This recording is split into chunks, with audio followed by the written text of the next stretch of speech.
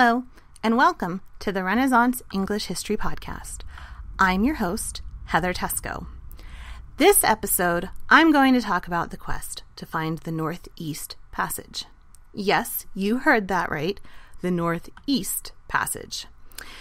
In the mid-1550s, everyone was fascinated by the idea that you could, perhaps, get down to Asia by going north and east around the northern coast of Russia and down into the Pacific Ocean that way. And thus came about the Muscovy Company, which must be one of the most unknown of the different companies of merchants around, a sad little sibling to the East India Company, for example. But the Muscovy Company had a heyday that lasted nearly 100 years, and it only completely fell apart during the Russian Revolution. So let's start at the beginning.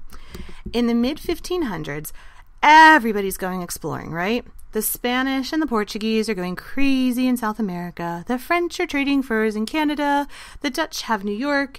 Every seafaring nation seems to be getting a piece of the newly discovered lands in the Atlantic Ocean, right?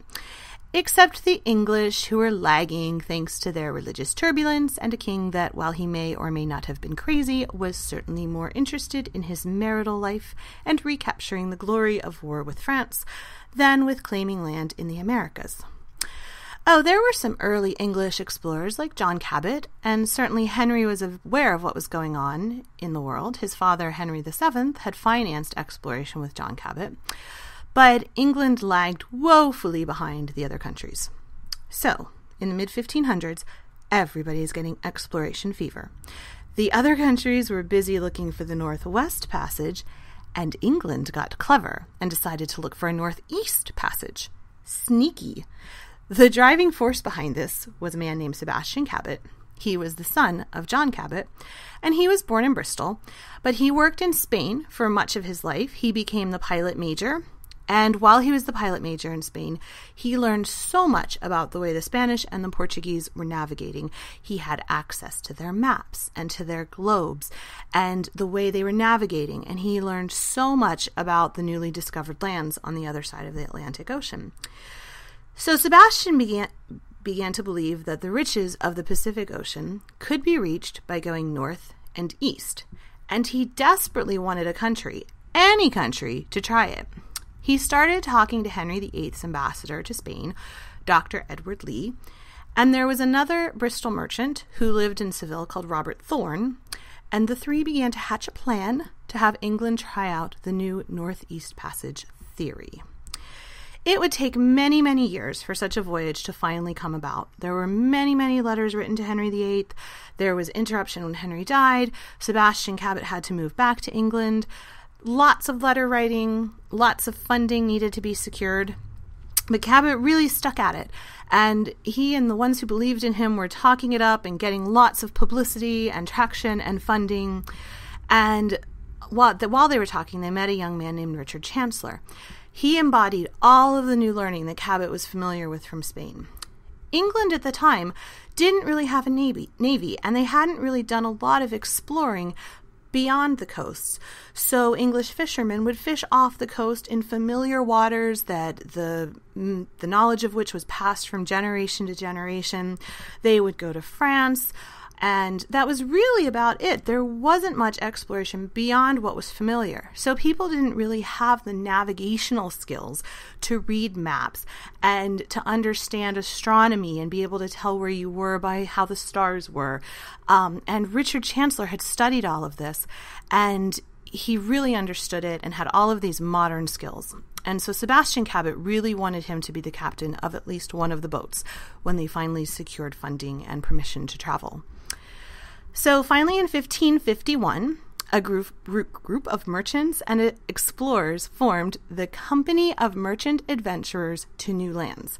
The full name was the Mystery and Company of Merchant Adventurers for the Discovery of Regions, Dominions, Islands, and Places Unknown. Say that 10 times fast. And they were formed to look for the Northeast Passage. Hugh Willoughby, who had been a hero in the wars against Scotland, was drafted to lead a group of 3 ships northwards.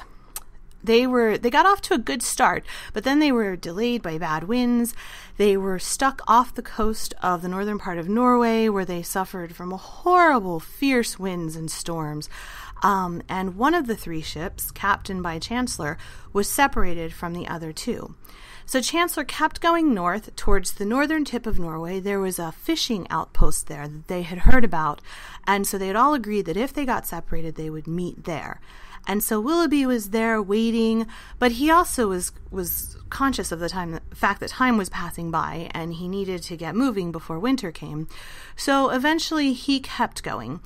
And years later, they would find out that Willoughby also got to that point and kept going, but then he wasn't able to navigate as well as Chancellor. He kept going along the coast of Russia. He got stuck in pack ice, and he wasn't prepared for the cold, and all of his men died. And there's a theory that they died from carbon monoxide poisoning, because they did have a stove, but the ventilation down in the bottom of the ship wouldn't have been very good. And so they were found by Russian fishermen the next year. So back to Chancellor, who survived. He managed to get past Norway and start to sail towards the northern coast of Russia, made it into the White Sea.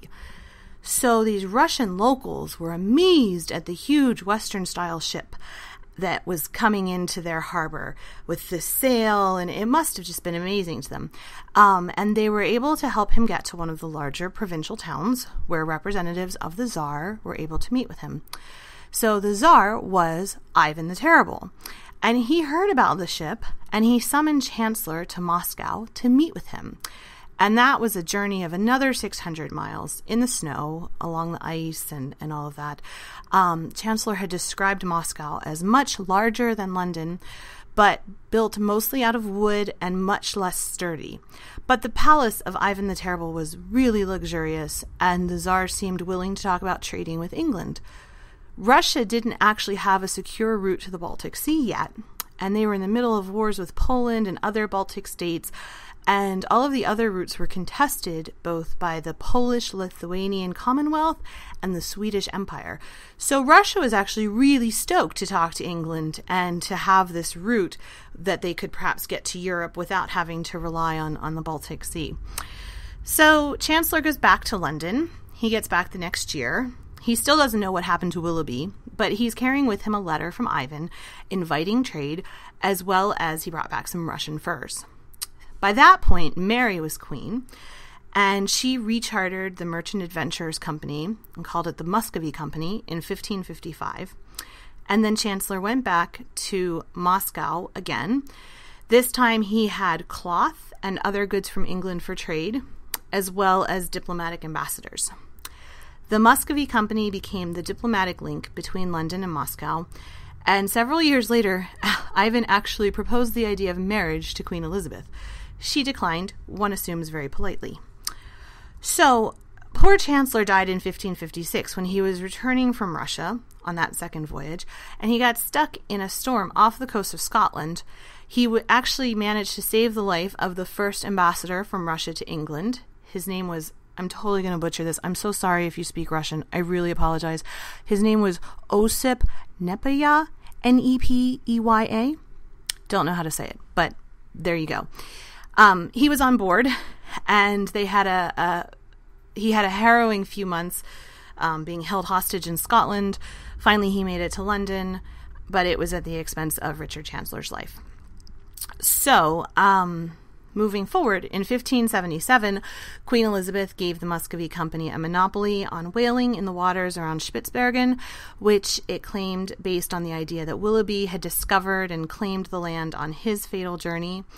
And after Chancellor's death, the Muscovy Company funded several other attempts to find the Northeast Passage. One of those attempts made it through the Kara Gates into the Kara Sea in the Arctic Ocean, and they also funded 2 trips of Henry Hudson in his search. So, by the mid-17th century, the English Civil War was disrupting trade, and the Dutch swooped into the vacuum and started becoming the main traders with the Russians. By 1917, the Muscovy Company had ceased operations, though it still exists as a charity and supports the St. Andrew's Anglican Church in Moscow. And in 1994, the current Queen Elizabeth visited the original company headquarters, which is not far from the Kremlin. So I want to talk about the legacy of the 1553 journey, which is much more long-lasting and made more of an impact. So first, England was able to sell goods to a less developed economy than they were with selling to Europe. And that was the first time that they had this opportunity. When they sold cloth to Europe, it was in its raw form because European cloth finishers were so much more experienced than the English. But when they sold to Russia, they could sell finished cloth, which meant that they needed to learn more techniques themselves.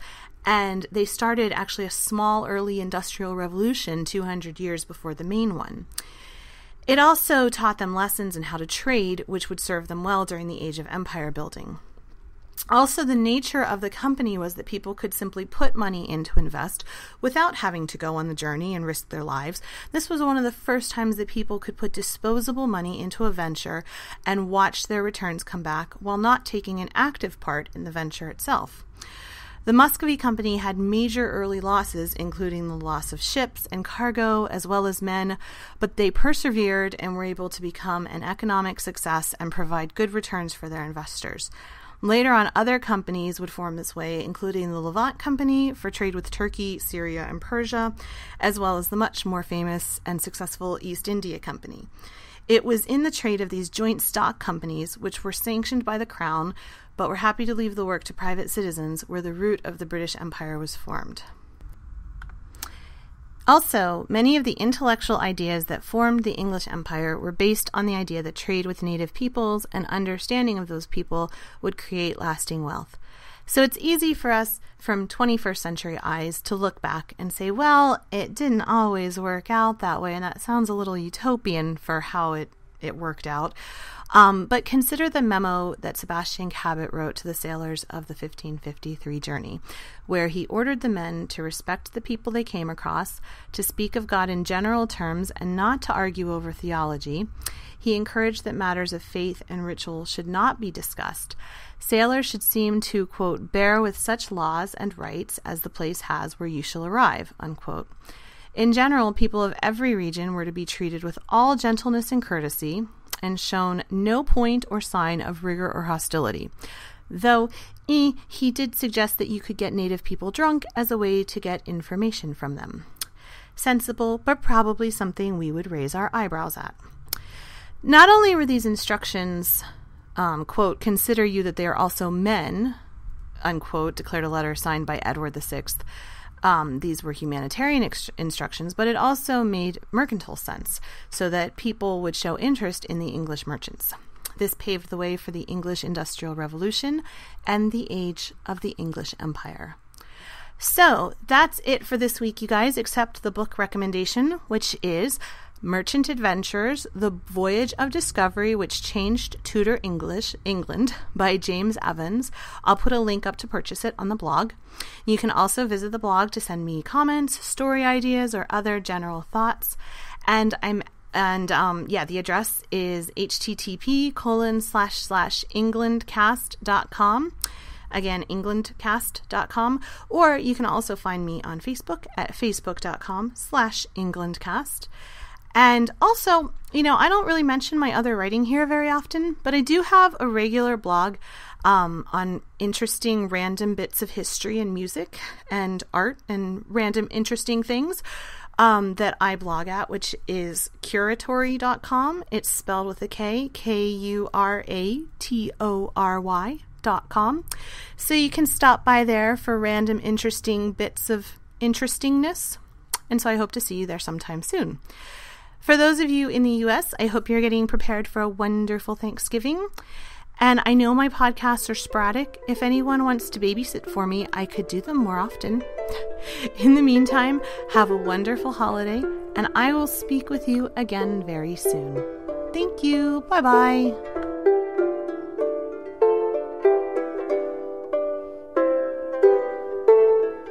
Blow, northern wind, ascend for me sweating. Blow, northern wind, blow, blow, blow. Ich hatte Bord in Bauerbricht, dat soll is semlis und Sicht. Menneskfuld maiden of licht, fair and frail to fonder, in all this world flesh one, born of blood and of bone, never yet in Usten known, love so mer in London.